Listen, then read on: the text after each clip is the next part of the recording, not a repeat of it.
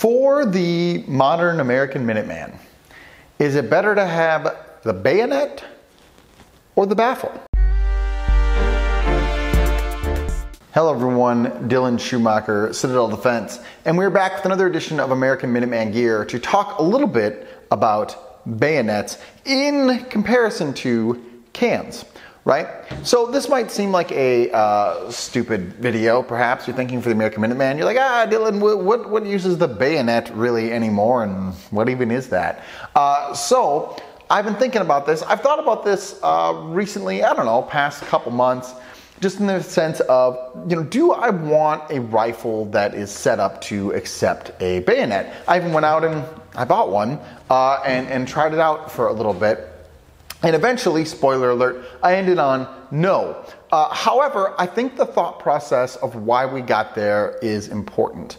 And determining why we have what amounts of gear on our guns, on our person, whatever, is always important. And hopefully that's why you're watching this channel. And if not, well then, hey, you're in the wrong place. So recently, Brent0331, I don't know, I would screw up his numbers. Brent, the Marine guy, the really big YouTube channel, put out this video about different rifle setups for the modern day infantryman. And, Brent, what I love about him is he comes from this solid military perspective. He was in the Marines for 20 some years, and, has a very solid military perspective on how we do stuff here, right? I do not have that perspective because I was never in the military. I just read a lot. And so I come from, maybe the opposite end of the spectrum there. And one of the things that he said in that video that I thought was interesting was having a rifle set up for a bayonet. And he said, in the grunt infantryman perspective, we don't carry pistols. There are times when bayonets, when you're really close to the enemy, and having a bayonet is super helpful. Aside from the other stuff like using it to hurt prisoners, just using it as a general field knife, because that's essentially what it is, right? Using it to just do other tasks. I don't have my sheath around here, but there is you can put this in here and this can work as a wire cutter, right? Is how it's designed to work in conjunction with the sheath. So there are certain other combat field tasks that a bayonet can afford you and that they're set up for and they're designed for. So my question in my brain is, for the American Minuteman, is the trade-off of having the bayonet, having the different field tasks and stuff worth it compared to just having a can on the gun? Because when you have a can on the gun, you can't have a bayonet. Now, maybe someone will come out there and design ones that can work in conjunction, and hey, in which case this whole video is useless, and just go with that, because why not? However, as far as I know, that doesn't exist. So, what are the trade-offs and what's worth it? Now again, for some of you this might seem kind of silly. I tried to look up when was the last known confirmed bayonet kill in combat. I tried to look it up. There was a British bayonet charge in 2004 where some guys actually mounted bayonets and did a bayonet charge. I'm sure bayonets have been put on rifles, but I'm wondering when was the last confirmed actual kill with a bayonet? Because I gotta think we're talking World War II, Korea, something like that. The last known big US bayonet charge that I know of was in Korea in 1951. I think Louis Millet was the one who led that charge. And if you have some more historical knowledge, please drop it in the comments, because maybe there's something I just don't know. But by and large, we just haven't used them. Now, does that mean we shouldn't? Does that mean they're not valuable? I don't know. I think there are still a deterrent, right? There's the deterrent effect that you can't exactly capture here of sticking this on the end of your rifle. And that's, you're not exactly excited to go next to someone with some bared steel on the end of their rifle, right? So there are other uses besides just killing that bayonets have. Again, I want to be cognizant of that. However, when I weigh all of that, last known kill, general field use, whatever, against a can, for the American Minuteman, I think a can wins every time, and it's really not even close the more I think about it. And the reason is, cans do one thing, okay, and they only do one thing well. They suppress noise and they suppress signature.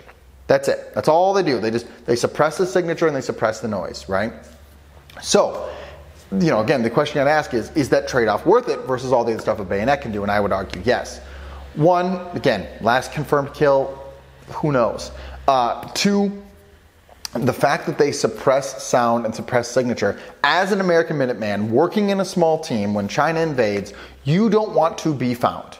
And anything you can do to suppress your signature and sound, to not be found, is beneficial for you, because you want to be as sneaky as possible. And yes, cans are loud, but when you're getting shot at with a can, it's really hard to determine where that sound comes from. If you're ever curious about that, go out with a buddy, set up a target, stand a safe distance away with some barrier between you and the shooter or whatever, and have them shoot the target and see if you can tell where that sound came from. You're going to have a tough time. Even when you know where the shot came from, okay, you're going to have a tough time. You can supercharge that and go out into the woods, and again, be safe, don't be stupid, whatever, but have them shoot it and then try to find where the shot came from. You're going to have a tough time. Okay, so I really like that. The other huge benefit to cans is that they make shooting in teams so much more comfortable and easy. And you could say, don't be a wimp, it's not a big deal, but it matters. When you're standing next to your buddies and you're all shooting, it matters when it's not rattling your teeth every time they're pulling the trigger. So I would again tell you that get the cans. Everyone in your team should be canned up all the time, because it makes team shooting way better. I've had the fortunate experience of being able to attend and teach classes that are 80-90% suppressed, and it just makes everything better. So I would again highly recommend the can over the bayonet, and I think the baffle wins out there for the American Minuteman. Now, hey, maybe in big industrial army, it's a little bit different, because they have, again, different priorities than what we do as the American Minuteman. However, I think for us, it's a pretty clear win in the suppressor camp, because all those other field tasks that we would do, one, just carry a knife. You should probably carry a knife anyway.